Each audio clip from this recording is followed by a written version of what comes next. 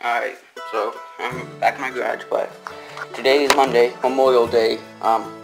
Thank you to every single veteran that has fought in the war, died fighting for our country, served our country in any way. Air Force, Navy, Marines, Army, Navy SEALs, all that, all of them. Thank you to all those who have served our country in any way, who have died for our country. My grandpa, uncle, great uncle, great uncle, great uncle, great uncle, cousin, they have all been they've been Air Force. Two of them been in the Air Force, and the rest are Army or Navy. They served. None of them died fighting for our country, though. None of them died fighting for our country, but they all made it out alive. But they did serve. My dad's out at the Grace putting flowers out there right now. Rob from Lucas TV. He fought in a war, so thanks to him. Right now, my uncle, he's still active in the Air Force. My cousin, he's an Air Force doctor. Yeah. Just thank you to everyone that's in the Air Force, in the Army, Marine Corps, SEALs, Navy, Army, everything. You know, just big shout out to you guys. You know, it's risking lives. My dad, he was going to go to the Army, but then he decided he wanted to be a police officer. So, my family has a long line of people that went in the Army, fighting, just all that. Yeah, it's amazing. Just thank you to all of them. It's a coronavirus and everything right now, and it being Memorial Day, it's just even more sad for everyone, especially if they have people that have died in the family. Like my uncle, like all my uncles except for one that's still in the Army, or not the Army, the Air Force. All of them are dead. My grandpa, he died 2 days after my 11th birthday, which was in 2016. That was sad, but I just got to see my birthday and see, you know, so he died. My uncle, my great uncles, and the uncles that were in the war, they have also passed on. I didn't really know any of them, because I was young when they died. I was just like 1 or 2, maybe a few months when they died, but they were in the Army and stuff, and Air Force. But they died, but they gave me gifts and presents and stuff, which is super nice, because one gave me a compass, which that's just awesome. So yeah, I thank them for that, but just, I thank all of them for the services. There's only 2 that are alive right now, which one is my uncle, my mom's brother, and then the other is my cousin, my dad's sister's son. And they're both in the Air Force right now.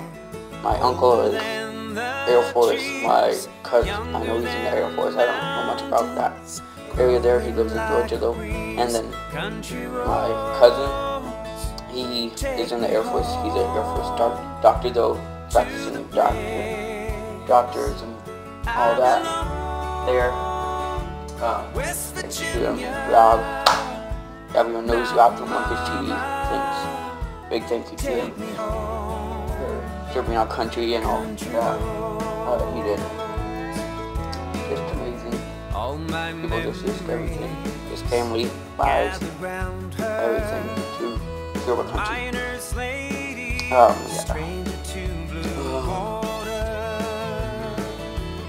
And once you serve in the Army, you serve it. My phone just cut off right there, but as I was saying, once you serve our country, you serve it until you die. You know, flag outside in the front, Big Mac in your hands, just living the American dream. You know, just Chevy, Ford, you know, pickup truck in front yard, flag, all that. You just serve until you die. You love your country if you serve in the army. If you don't serve in the army, you love your country. Just not as much as those that have served for our country, because they know what it is like to fight for our country and fight for our rights and all that. And they've gone through it and everything. So they're just more attached to us. Just totally patriotic. They don't care. They're going. They have to die for the country. They won't die. They have to die to protect the people they love. They're going to do it. You know. They're just like, they're not fearless. I wouldn't say they're fearless, but like they're almost fearless. So it's just crazy the amount of guts it takes just to do that. And women do it too. You know, women's rights and all that. And people fought for that. You know, just amazing. Everything that's just going on right now is just hard for everyone I know. Everyone's just inside, just or bored, or scared, or just mourning people they've lost. It's just tough, but making the best of it, doing the best you can. Keep surviving, keep fighting, trying to get the money to pay their rent or their mortgage or house payments, everything, you know, trying everything, just growing on everything, just bored, struggling, you don't know what they're going to do, they're scared.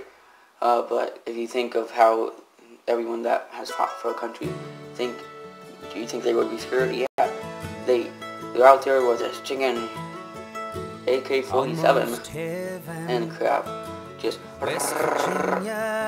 and then people like 100 feet away from him got another AK-47 right back at him. Any second you could just get a bullet right that just hits you. Just goes right through you. A bomb or grenade just comes to it, pow, you gone. You know, you're just gonna be gone like that, and then you're never gonna see your family again. That's always the biggest fear of anyone in the army. Just when I leave, I might never see you guys again. So you just gotta get everything off your chest. Just tell them everything. Tell them you love them and all that. And if you don't, and you don't see them again, you're just gonna feel bad. And same for vice versa.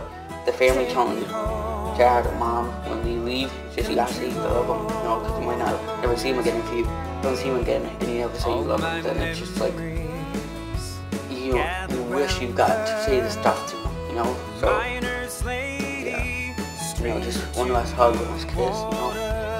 So yeah, you just gotta see your if you see a veteran, you know, 6 feet apart, you know, but just don't do it. Just shake his hand, talk to him at least, you know, say thank you.